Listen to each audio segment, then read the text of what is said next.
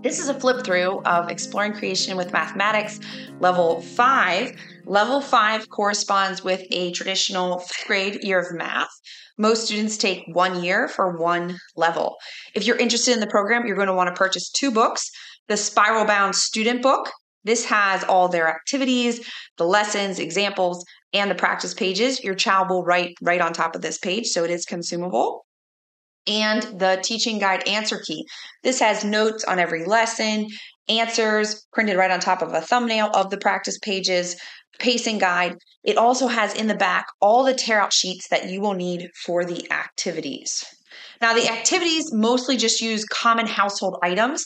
We do provide a complete list for you, and you can even check that out online before purchasing. There are a few items that are pretty math specific that I want to just show you.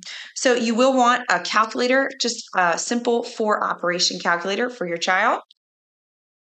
Linking cubes for these guys. Fraction tile, they come in a set like this.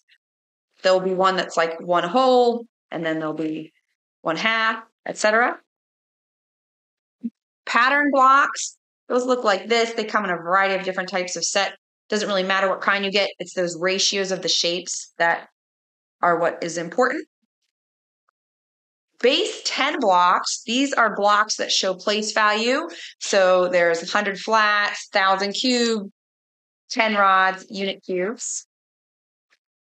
And then a protractor, so your child can measure and draw angles. This program follows a really well-researched approach to teaching mathematics. New concepts are taught concretely first with something hands-on or something from real life, something the child can touch and feel. After they learn it concretely, we move to pictorial, where they see pictures of those math ideas still represented with real life things. And then finally, we move to abstract, where we have numerals and math symbols. So concrete, pictorial, abstract.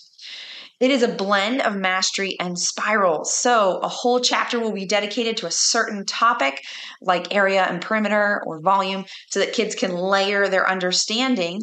But there's also a spiraling skills practice. So every day students spend 5 to 10 minutes reviewing a previously learned skill so they can really master it. Let's take a look at the Teaching Guide Answer Key first. So this is the book for you, the homeschooling parent. And we're really just trying to make it as easy as possible for you. So when you start this, you're going to see a suggested pacing guide or a suggested schedule. It tells you exactly what lesson to do each day and which skills practice so that you know kind of where you're at with getting through the book. We use a 4-day week in case you have a co-op day or you just need a grace day.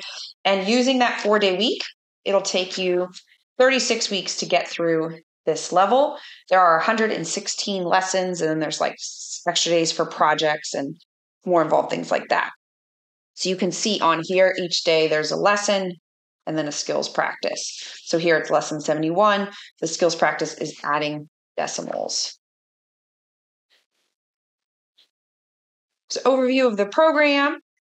And then this gives you a picture of all the different skills practice topics. And I explain the problem solving element that's included in this level. You'll see more of that in a little bit. Each unit starts with a list of all the supplies you need for that unit. And then here's the skills practice described for unit 1, what the skills are, and multiple different ways you could practice it. So if you're practicing multiplying by a 2-digit number, you can use these note card problems. Here's a game you can play. There's different options given. And then you'll see we have notes on every lesson and the answers to the practice pages. It's all just designed to be really at a glance, quick and easy for you, the parent. Jump ahead a little bit here.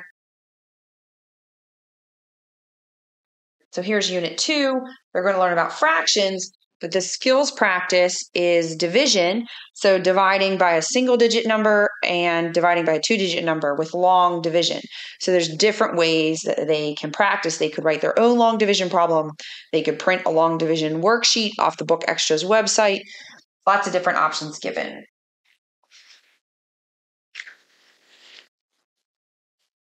Okay, in the back, are the tear out pages that you need for the activities. So the first one is a reference sheet for those problem solving lessons. And then these are all tear out pages for the activities that you will use, or game boards if there's a game. All that is back here. There are optional tests. If you would like your child to take a test at the end of the chapter, those are provided. And then the last page is a complete supply list for the whole year down to like a paper towel. So you can just see everything. This is also available online if you'd like to see it before you decide to purchase the curriculum. Let's take a look at the student book. So your child's going to work through this cover to cover. It's very straightforward. I'll give you a quick overview of the content. We're going to start with whole numbers, be working with things like powers of 10, multiplication, scientific notation, order of operations, division. The long division is in here. Then we're going to do fractions, decimals, geometry and measurement. There's a great chapter on conversions in that unit, percents, and graphing. Every unit starts with a short devotional about how the math in that unit can point us to God and help us just see new aspects of His creation. Here's the reference to the skills practice. Also, the science connection for this level is land animals. That's why you see so many like great animals. And so this is just unit 1. We kind of flip through here. Lots of activities. It's very colorful. When we work on the design, I want kids to be flipping ahead and getting excited for the next lesson. Here's the first problem-solving practice. So there's one of these each unit. And in this one, we review the problem-solving process, which is just how do you solve open-ended math problems that could be solved in a variety of ways. And in this level, students will get to choose their own strategy. So there's an example. We show 2 different ways you might have solved it. And then they have some problems to do themselves, and they might solve these using different methods. There's chapter reviews at the end of each chapter.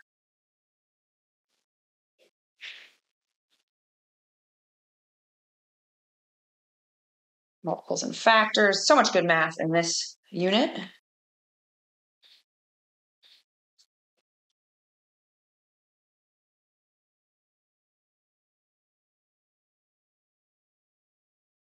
At the end of each unit, there will be a project. So the Unit 1 project is a mathematical clue game, and they have to use some of the math that they learned to get clues and decide who stole the last cookie to kind of cap off that unit.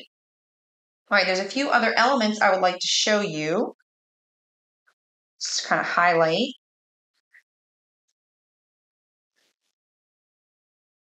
Let's look at just a typical lesson so you can kind of see the flow. So here they're doing adding and subtracting mixed numbers. There's an activity where they're using fraction tiles. Then there's examples, and then the practice. And then this starts the next lesson. This is actually a good thing for you to see. Not every single lesson starts with an activity. This one has a warm-up because it was more important for the kids to review something than to play around with some new concept. So I'm always just thinking in terms of what's the best thing for them in terms of the learning. All right, let's just jump ahead here. So much great math in here. I wanted to show you, there's some really fun projects. This is the Unit 3 project. So in this project, they're learning about microbiology and microorganisms, and they use yeast to inflate balloons, all while using the math they learned in that unit.